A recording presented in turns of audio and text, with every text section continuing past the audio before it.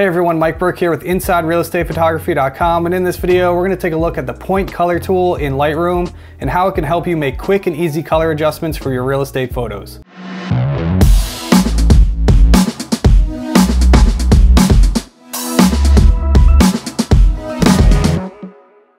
So the point color tool in Lightroom isn't that new, so you may be familiar with it already, but I find myself using it quite a bit to make adjustments, color adjustments to my photos, whether they're photos I edited myself or photos that I had outsourced that I got back that I needed to tweak and make adjustments to. So I find this to be a handy little tool, and I find it saves a lot of time from having to go over to Photoshop and mask things in and things like that.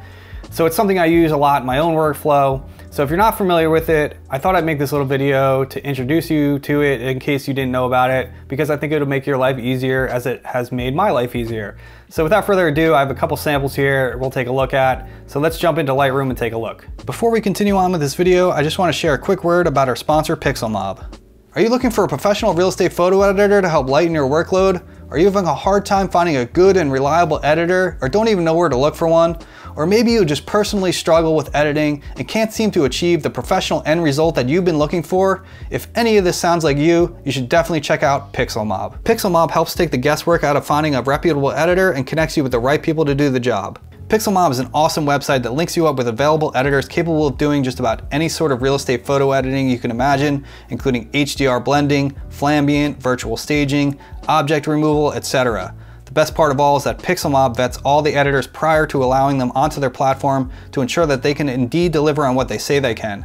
I also really like that there's a peer review system where photographers can rate the editors from 1 to 5 stars, giving you further tools and helping you choose the best editor to work with for your particular job. The editor also does not get paid until you are satisfied with your order. If you've ever been in the search for an editor and tried a few out, then you know full well there's been such a sore need for something like Pixelmob in our industry, and I really think a lot of us real estate photographers can benefit from this service. It's completely free to sign up, and if you use my link pixelmob.com/IREP, you will receive $5 in credit towards your first order, so there's no reason to at least not give it a try. You'll also find that link down in the description of this video. Alright guys, so I have two different images here in Lightroom. I have this exterior photo here and then this interior photo, both of which I want to make some color adjustments to. These were actually edited already by an editor, but when I get my photos back, I like to go through them and make any final tweaks and adjustments if I did outsource my editing. So this is where this kind of comes in handy. A lot of times you'd have to send it over to Photoshop, but instead of doing all that, you can just do a lot of this in Lightroom now, which is great. It saves time, makes things easier. So I just want to show you these two scenarios where I used the point color tool quite often. So what's cool about the point color tool is that you can use it here in masks by creating masks, or here in the edit panel, you can find it down here under color mixer, and you see here point color. I'm going to show you how this works in both those types of settings. So first here, what I want to do with this image is, now that it's sort of winter here in New Jersey, the grass, as you can see, is sort of yellowing and not looking the best. Of course, you could do like a grass replacement or something like that, but maybe you're not a fan of grass replacements, or maybe you just want to leave it with a natural look, but just, you know, enhance it a little bit and make it look a little bit better. So this is one scenario where I use the point color tool quite a bit, but we don't really need to mask the grass because the only things green in this image, as you can see, are like the trees and the grass and, you know, shrubbery, whatever. So we don't mind really tweaking any of that, because really how the point color works, it's gonna pick a color and make adjustments to that whole, wherever it sees that color in the entire image.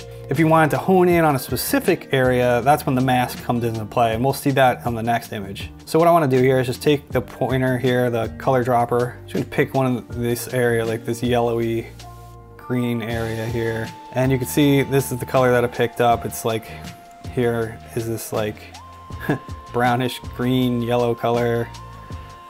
So what you can do here is you can actually, if you hit this visual range button here, it'll turn everything black and white except of where the color is affected, you know. So as you can see, the entire grass is selected at the moment. You know, the house is nothing in the house except for the reflection of some of these trees here is affected. You know, this house is not affected, the sky is not affected.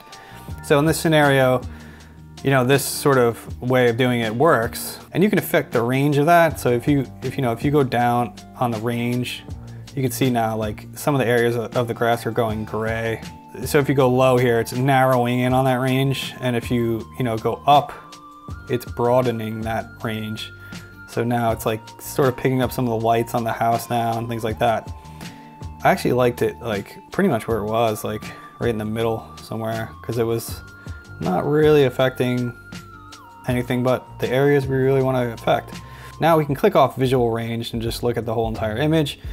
And so here we have hue shift, saturation shift, luminance shift. If we want to change the hue, we can see it's green over here and more orangey right over here. So if we go more towards the green, you can see it's greening up the whole grass already, which is nice. You could increase the saturation if you wanted to a little bit. Just do this to taste here, but I'm just trying to illustrate to you what you can do, and luminance will like brighten it or darken it. So it's really simple. So if we turn this off here, you can see that's before, that's after, before, after, before, after. So it really, it just sweetened up that grass a little bit and made it a little bit nicer, more lush looking. And of course it affected, if you look over here, like, it's affecting those trees too and stuff. But it makes it look a little bit more lush, a little bit more green, a little bit more healthy, and a little bit more attractive. What's cool too is you can even add other colors. So if I try to pick this real gold color here, so say, I want to get rid of some of this yellow area and hopefully make that green a little bit. So now you can see greening that up too a little bit.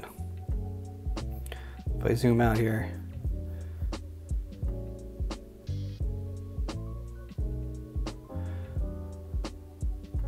so I'm getting rid of a little bit more of that yellow there. So there we go, before and after, before and after. Maybe this needs a little bit more adjusting.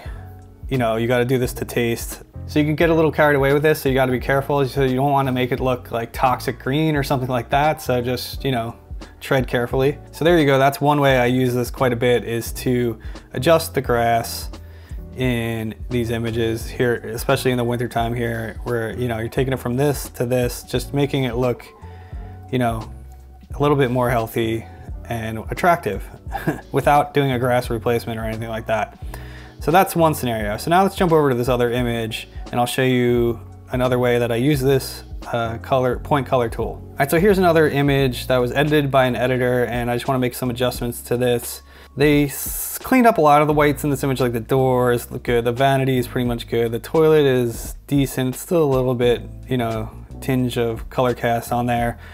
But, they didn't do anything with this mirror here that is white. I just want to, make an adjustment there, like this light switch, like some of this stuff, could have been cleaned up a little bit better. A lot of the times you get these edits back and maybe they got a little lazy on them or whatever.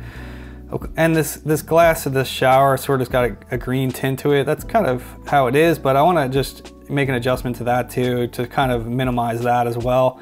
So this is where the mask comes in handy. So if you go up here to mask, and you can brush a mask, you can do all these things. Like this object selection is great too for masks. I'm just gonna go over this mirror like this. And look at that, like perfect selection. So again, in Photoshop, you would have to, send this to Photoshop, mask that area in with one of the selection tools, and make an adjustment and then save it and send it back to Lightroom. So this is skipping all that. It's just making the process so much quicker and easier here in Lightroom. So with this selected now, I can go to the point color tool down here and just select here on the mirror, that sort of beigeish color casty color here. And now I can, just reduce the saturation on it, like almost all the way. I could even boost the luminance on it if I wanted to. Obviously that's ridiculous, but I'm just showing you what it does. It just makes it brighter. But I can boost that just a little bit if I wanted to. You can see here, before, after, before, after, before, after. Of course too, if I go back to the before here, you can see like this yellow wall in the background here. It's getting affected, but I don't really care about that too much. It's a reflection in the mirror, not too concerning. I don't want it to be too vibrant anyway, but it's cleaning up the the edge of the mirror here, like not very nicely. So say I just wanted to add this light switch slash power outlet thing here, and I could just go to add, just add to this mask object, and just go right over this. And look, it selected it perfectly and made it white. It's already adjusted. Right, so if I zoom back out here, the other thing I want to do, like I said, is like sort of the greenish tint of this glass. So if I create a new mask, I'm gonna use the brush tool here because object selection is not gonna select that. The brush tool in Lightroom is great. So I'm just gonna brush over this. This doesn't have to be like super perfect either, really. So I'm just gonna quickly do that. And now we more or less have the shower masked in with the brush. And now if I go to point color tool here, I just select anywhere on this glass here, and it's gonna select this greenish color tinge that I'm trying to get rid of here. And I'm gonna go to saturation, I'm just gonna decrease that as much as possible. So you can see here, it's only getting certain areas. There's more color in there that's not catching. So if I increase my luminance here, you can see where it is getting, where it's not. So if I mess with the range here, it's not really affecting it. So what I'm gonna have to do here is just, make a couple more points of color here to select and do the same thing. So I'm just gonna reset that luminance and select another point of color here. It's by the door here, as you can see. And there, it's like a bluish green. So again, I'm gonna take my saturation down on that. And over here, you can see.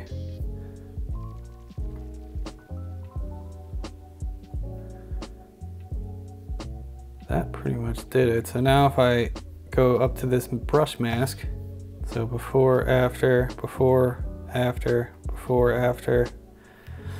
The other thing I'm gonna do is, I'm just gonna go to tint here. Since it's green, we wanna kinda counteract that. I'm gonna give it a little bit of magenta boost, and this could even be brightened a little bit, like just my exposure, just a tad bump of exposure here. And now if I look again here, before, after, before, after, before, after. So it just makes this look like clear glass, and you can really see the tile back there without too much of a green tinge or tint on it. This is a really nice feature of this bathroom, so I really wanted to just make it shine through and highlight that a little bit better and better represent it here in this photo. Alright guys, so that's pretty much how I utilize the point color tool in Lightroom. As you can see, it's a handy little tool that can save you a lot of time. So if this is not something you already knew about, hopefully this will help you in your own workflow and make your life easier. What do you guys think of this tool? Please leave a comment down below. Alright guys, that's about it for this video. I hope you enjoyed it and found it helpful. If you did, please hit the like button and subscribe to the channel if you haven't done so already. I really appreciate your support. Also take a look down in the description below. I got links down there to our sponsor Pixelmob if you're looking for a real estate photo editor or video editor. Check them out. They're a great resource for real estate photographers. Also, I got links down there to gear recommendations, a sky replacement pack that I created, editing practice packs, Photoshop actions, Lightroom presets, a lot of great stuff down there. Also, if you're interested in following my own work in real estate, please follow me on Instagram at Burke Multimedia. Thanks so much for watching this video, and I'll see you again soon on the next one.